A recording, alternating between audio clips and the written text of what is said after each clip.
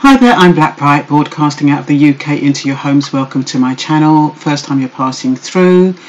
I have been vlogging for about a year and a half now, maybe 2 years. I think it's about a year and a half though. And born in the UK of Jamaican parents, I have an interest in any form of injustice, and where people are not informed, I like to think I'm informing them about certain things, or at least drawing their attention to things that are happening around the world that they might not be bothered to look at. A lot of people today, they get frustrated with the news. They can't be bothered to read newspapers, and for a lot of people, YouTube is the way they get their information. So I just hope that, you know, my little channel, which is not all frills, it's nothing exciting, but I'd like to think that it's got valuable information contained in it. Anyway, what am I talking about today? I'm talking about artificial intelligence in China that is able to track the coronavirus. So apparently there's artificial intelligence that can actually track people who have visited the areas where the coronavirus is, and it can pinpoint them, and the police will go to their homes and pick them up after they return home, after leaving the area where the virus is. It can also pick up low temperature. Now, I know there was some kind of, I don't know if you call it an instrument, but they do have equipment that can check your body temperature. So I'm assuming this artificial intelligence is a bit like that. So but the thing is, what I don't understand how it works when there's a latency period of 2 weeks. So I think what they're doing is, just by tracking people who actually go to the area, which is Wuhan, they are targeting them specifically and having them under surveillance. So this guy, he leaves his home, I think he went to Wuhan, and the artificial intelligence people targeted him and told him when he got back home to stay home for 12 days. He got bored, he went out before the 12 days and they nabbed him. So that facial recognition in China is dread, and it's so precise. So that's what's happening now. So I don't know how many of you saw that video with that Chinese guy who sounded a bit desperate, and he was telling people about what was happening in China and how they were stacking people on buses and how the hospitals was overcrowded. Well, he's disappeared. And I'm sorry I didn't download his video now, because it's been taken off of social media.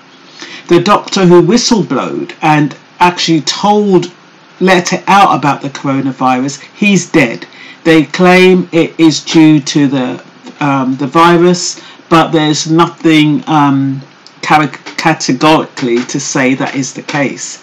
So, as you know, in China, they really crack down on getting stuff out on social media, and it's a crime to kind of do, well, it's considered a crime to use social media to expose what's going on in the country. So I just wrote down a few notes. Chinese authorities are using facial recognition cameras to track the coronavirus.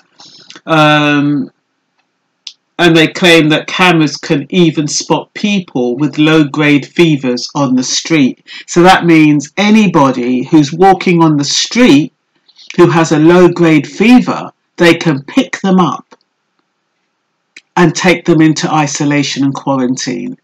Those people might not even know that they've got something. So I guess after that 10 days incubation period, well, not incubation, the latency period, and they start showing the signs, and they might not even know that they've got it, this artificial intelligence will pick them up.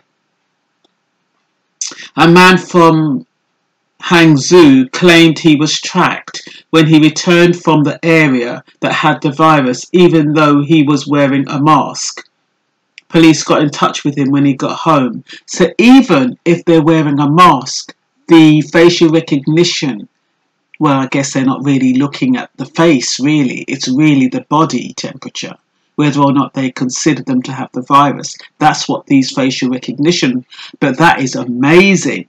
But they did also say that not the facial recognition, but the biometrics or whatever kind of equipment that they have, it actually can track your gait. You know, the way you walk. So the combination of everything, the facial recognition, the fact that it tracks your body heat and with your temperature and stuff and your gait, all of that is combined into one piece of equipment. And they can adjust it, I assume, for their needs. So he was told to stay indoors for 2 weeks. However, he was bored and went out and was tracked by cameras. His name, he was tracked by cameras. Dr. Li Wen Liang, who reported the virus, died last Friday. His family were paid $90,000.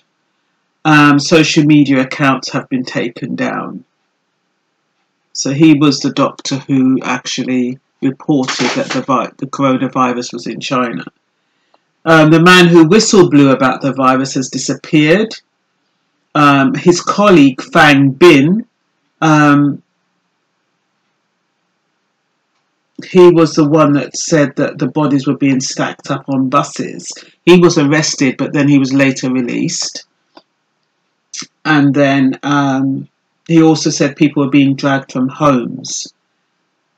And he was a journalist, Fang Bin. And then Chen Qishi, he's the one who had the video that sounded really desperate and was talking about Wuhan, what was happening in China. And the weird thing is that we see that, and because our minds are conditioned not to take everybody seriously, I bet most people saw that and just thought, and didn't even really take much notice of it. I know I watched it and then I thought, my opinion, I'll be honest, was, you're in China. You're not supposed to be doing that. Why would you be giving out this information and putting your life at risk?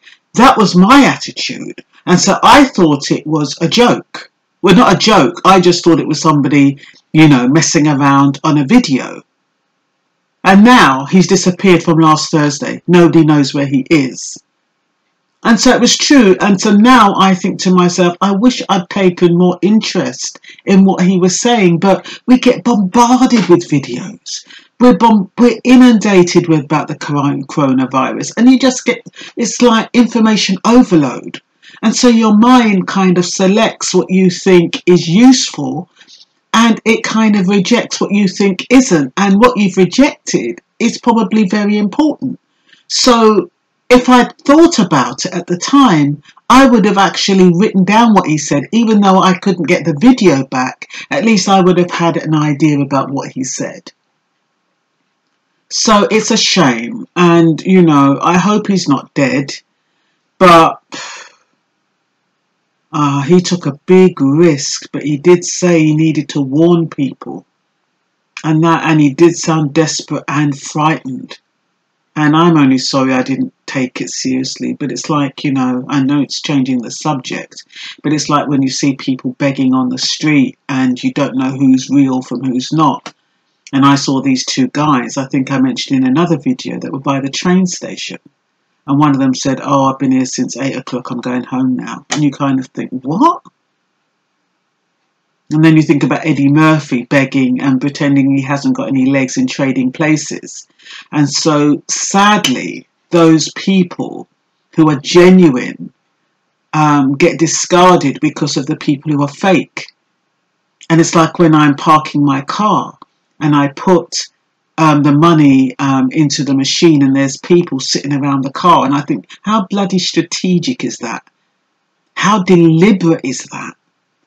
You're playing on people's psyche, and I don't like it. If I'm going to give somebody something, I don't like people trying to manipulate me or trying to be clever.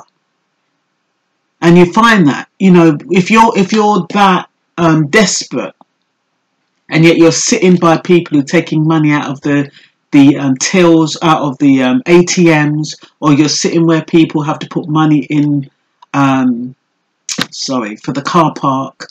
And I just think that's a bit too strategic. But I'm going off the rails. But what I'm saying is, it's hard to know who's genuine from who's not when you're watching vloggers one after the other. And I'm only sorry that I did not listen to Sian Krishi. Anyway, he was reported on incidents including a woman sitting next to a dead relative. And there was a photograph of her, and she was calling desperately, asking for help. And patients who were overstretched in overstretched hospitals. They just didn't have the room to put them. A 60-year-old American, he's the first non-Chinese person to die of the virus. He lived in Wuhan. The death toll in China is now 722, although there are 31,774 cases of it. It has now spread from 10 countries to 27 countries, according to Reuters count, based on an official report.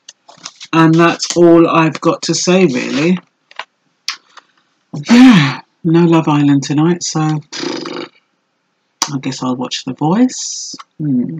I'll watch The Voice. I don't really like The Mask singer, so I'll watch The Voice later. And that'll be my calm down period, where I just relax. That's all for now. Don't comment on my hair at the bottom of the video. Right, bye.